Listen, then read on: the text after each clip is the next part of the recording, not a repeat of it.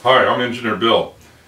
Naturally, I did a previous video and I talked about this hydraulic pump for my steering mechanism on the boat and how I wasn't going to talk about it. But I ran into a little problem when I actually worked on it. And one is that there's a snap ring that goes right on it. And I use this tool to put the snap ring on and off. I've had this tool for a long time. Maybe I got it in my early 20s. And it's not a very good tool. It's kind of beat up. It doesn't hold its position very well. But it works well enough. Except for this time. I started to put the snap ring on and ka-ching, the snap ring flew off in this direction. And I spent all kinds of time looking for the snap ring. I took stuff out over here, I pulled stuff out over here, looked all over here, pulled everything out over here. I could not find it.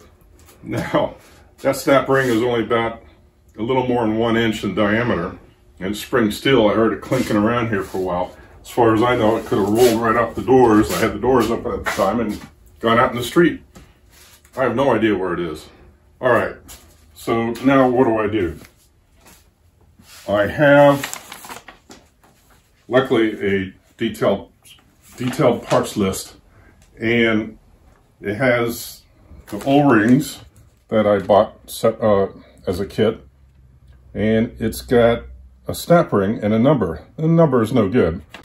This unit is old and it's not manufactured anymore. It does have a part number on there, but this company doesn't sell that part. I have no idea what that part number really refers to.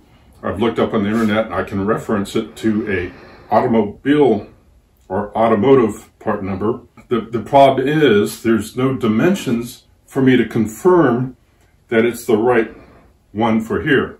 So this is what I customarily do. I take the measurements, what's the inside diameter of that groove where the snap ring goes in, and then how wide is it, and there's certain engineering knowledge you have to know what that groove is all about and how much room you actually have, especially given other things that go with it. But for the most part, that's all you need. Instead of looking for a part number, I look for part dimensions. I used to go to these books, get specific parts and specific dimensions. These books, like I used to, when I needed brass valves, I'd go to a company that had brass valves.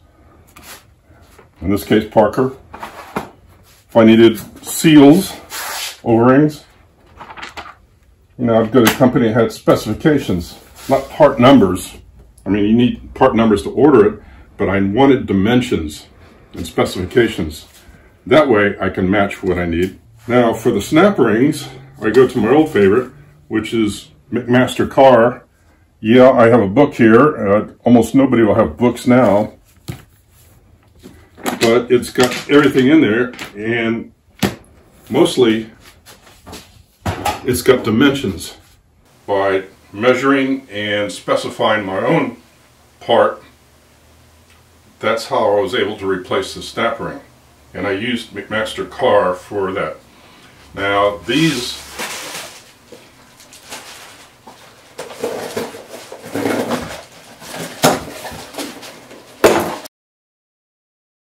what do I have here?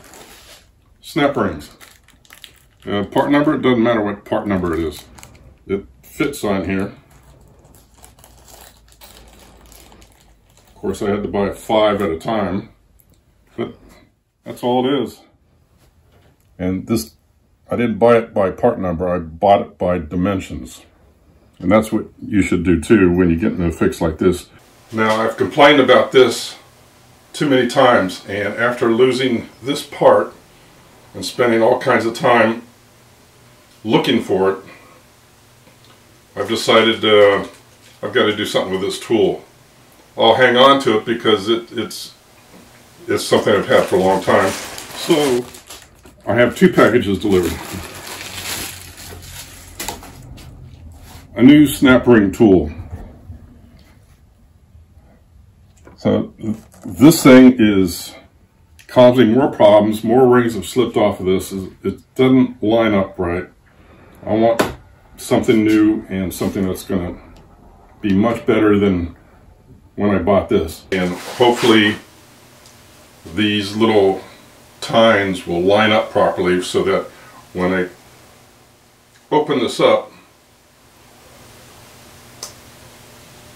it still doesn't work very well. It doesn't even hang on.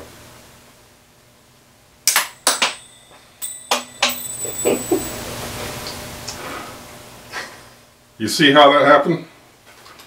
Luckily I get 4 more. And this thing, I was going to put it back in the toolbox, but I'm putting it back in the garbage box. Alright, so the whole idea of this video is to encourage you not to worry so much about part numbers. Sometimes you can't trace down the right part number.